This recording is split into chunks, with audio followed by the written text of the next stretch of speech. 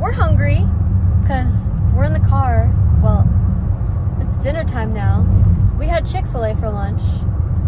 I didn't film it today because I was way too hungry for that. So, you know, if you know me, you know you're probably, let's see, I have like 1,000 plus videos on my channel, and probably 1,000 plus videos have Chick-fil-A in them. So, if that tells you anything, I kind of like it. Anyway, we're gonna get some Panera Bread though. But today is, well, not today, I'm sorry. The month of September is NICU Awareness Month, and what you see in the photo before is I'm standing in the dining room because I've been practicing my handwriting. I'll explain more on that about that later, y'all, because yeah. But anyway, I was working on my handwriting because of my blindness, and I wrote the words I am a miracle, and then I wrote I am little.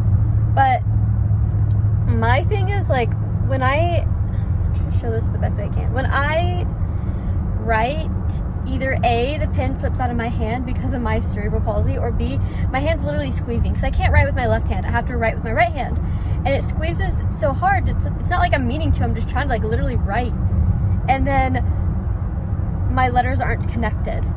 But anyway, how do you think it looked? What I wrote today? I don't want to explain again. I didn't see it. Sorry. Yes, you did. You saw it. You took the photo. What? I don't remember. What was it? What is going on right now? I forgot. This is the best video ever. I forgot when we took a picture of it. When I wrote, I am a miracle and I'm little. Oh, yeah. I love it. I can't see, and she's writing words. I think it's great. I mean, to clarify, I can see. I mean, you got the gist of the shapes and the letters. It's just, unless people know what the letters are, they wouldn't know. I told them because it's my cerebral palsy. Once you know, it's like, oh yeah, I can see that. But like, I can see the letters when someone. It's like when you teach first grade spelling, and that's how I write. I write like a first grader. APLE or APPLE. It's like teachers know kindergarten, first grade. I'm gonna write the word apple tomorrow. Elementary teachers know what those words mean, even though they don't spell them right. So when I write, I look at the paper like this close when I'm writing it. Sometimes I'll do it further away though, depending on which glasses I have and stuff on.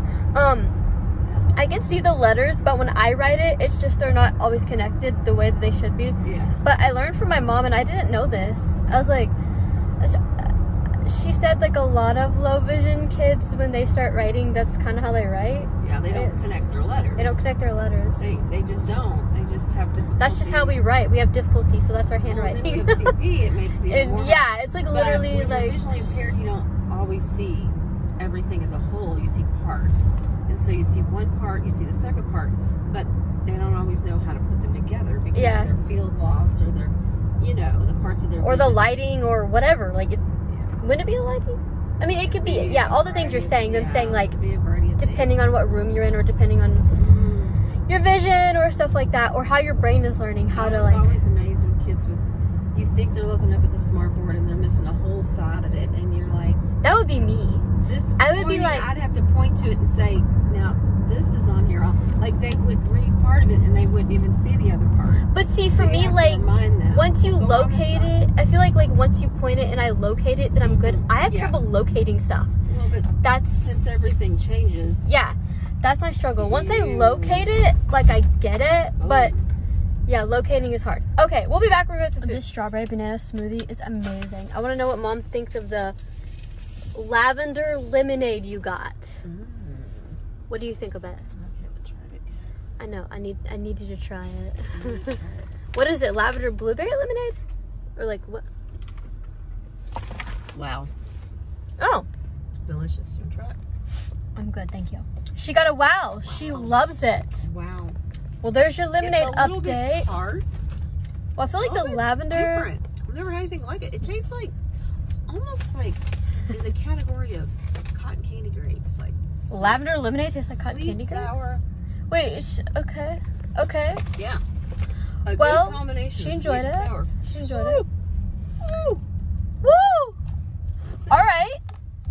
Well, thank you guys for watching today's video.